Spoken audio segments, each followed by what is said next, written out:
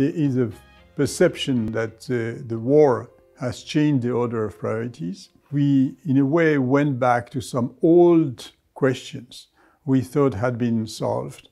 They're still here, they're still unresolved, and they may well represent an issue in the times to come. We are doing, actually, with Jerome Zettelmeier, a series on the fiscal rules. I mean, just before the war broke out, the European Commission was about to publish its guidance for fiscal policy and the reform of the fiscal rules. There was this sort of desire to get back to a sort of much more normal type of approach. And then we had the COVID crisis, and now we have this new situation. Now, this has been postponed because of the war, because of the uncertainty.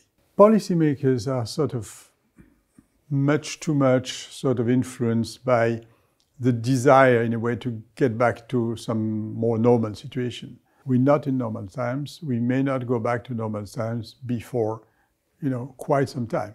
Alternative arrangements, the alternative rules, they're still in the discussion.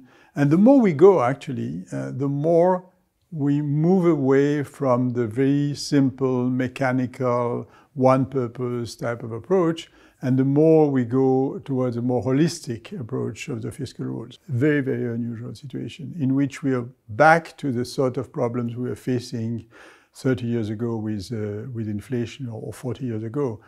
The standard recipes do not apply, and that you have to consider what's going on, what are the problems you're trying to solve, and you've got to try to think in a way that's very open, very creative.